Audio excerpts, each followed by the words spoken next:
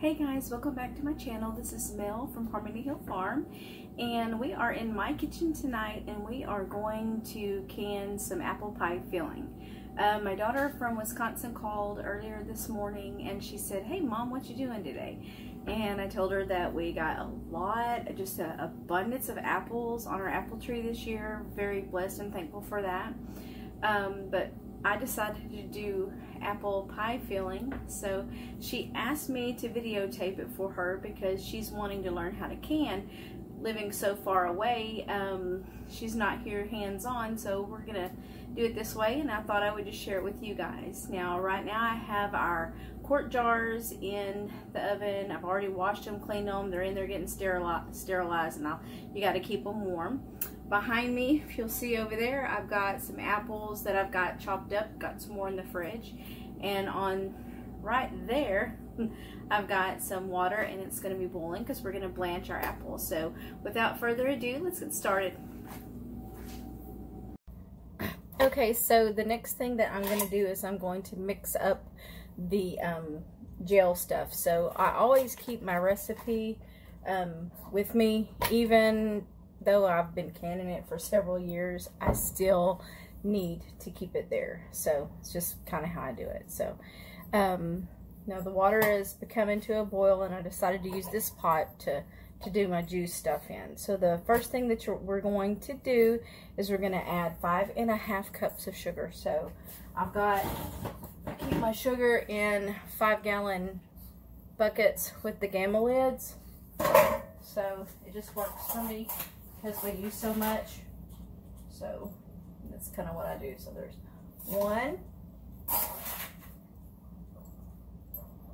2, 3, 4, 5, and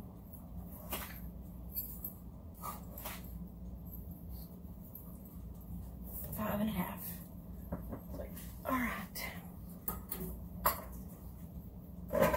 Put the lid back on it. Move it over here out of the way. I keep it in here all the time anyway. Okay, so the next thing I'm going to do is put clear gel in. Now, clear gel, you can get it at the Amish store or you can order it. So whichever way, but I've got 1½ cups of sure gel that I got in there. So 1½ cups of sure gel. Next thing we're going to do is cinnamon. And I need a tablespoon of cinnamon. Don't laugh at me because my stuff is old. I like old things. So, tablespoon of cinnamon. And that's just how I keep them, is in these mason jars of the stuff that I use a lot of. So the next thing I'm going to use is a teaspoon of nutmeg. So, and it looks like I'm going to be buying some more nutmeg. Okay. Teaspoon of nutmeg.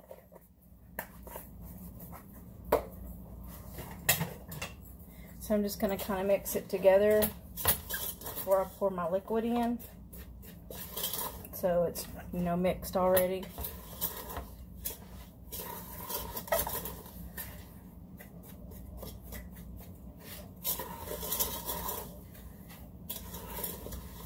Okay, now I'm going to put 2½ cups of cold water. Actually, let me get my other measuring cup. This one.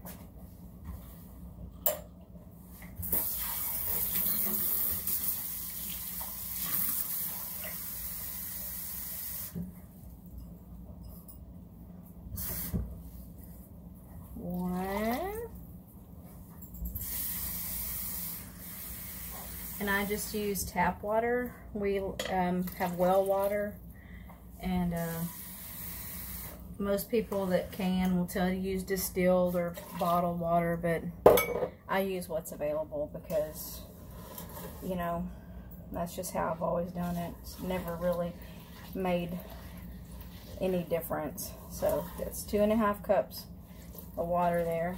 And then we're going to get some apple juice.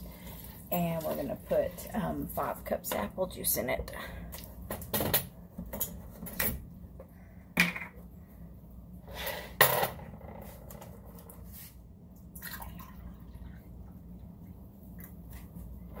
One.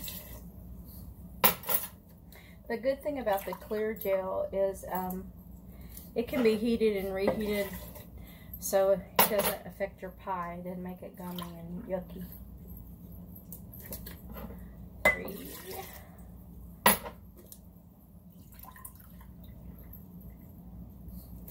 4. The last one will be 5.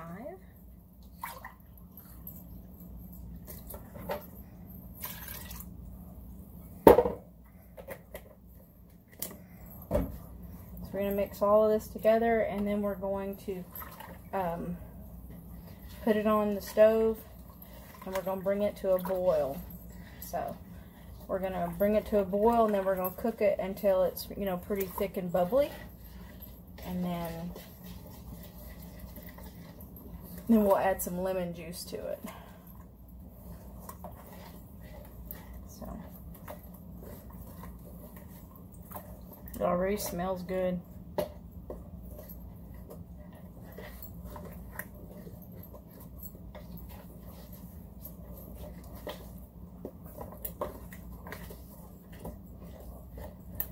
You want to make sure that it's mixed well. You don't want to have it where it's not mixed, because that shear gel needs to be incorporated in there. Of course, it'll all melt down and do real good, so I guess it's not a huge deal, but I like to have stuff mixed. If there's anything big, I'll spoon it out against this pot and make it mix together. So, alright, so get my stove lighter.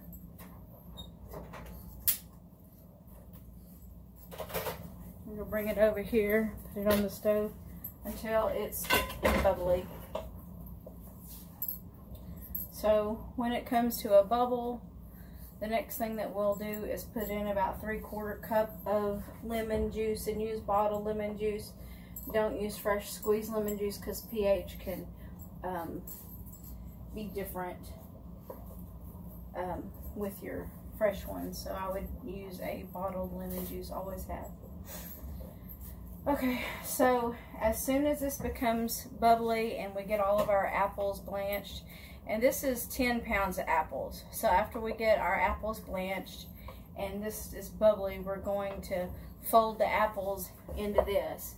And then once we do that, we're going to pack it in the hot sterilized canning jars and process them. So I'll bring you back as soon as we get this done a little bit more.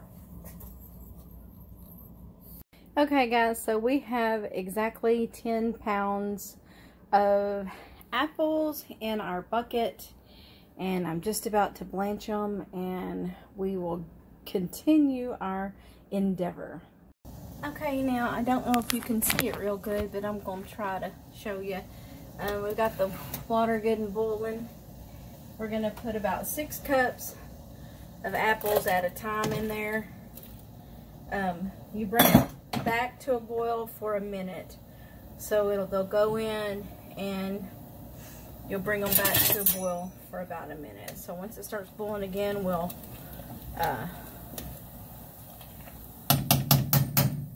start our 1-minute timer,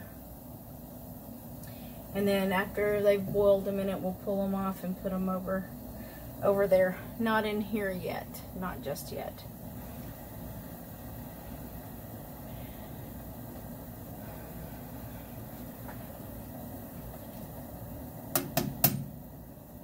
So the reason why you want to blanch them, because some people do a raw pack on them, but the reason why I blanch them is because blanching them will take out some of that air, and apples are really bad about siphoning.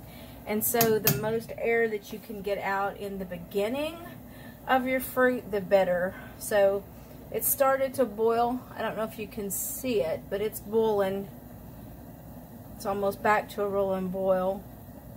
Almost. My mom used to say a watch pot never boils. Which has some truth to it. I literally, I have a metal vent thing over the stove, and I literally have a magnet on the back of my phone that is holding that on there.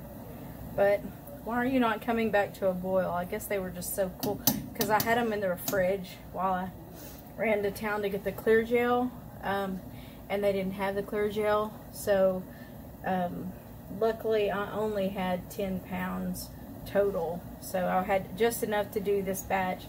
But the next batch that I do, I'll have to either go to the Amish store or go to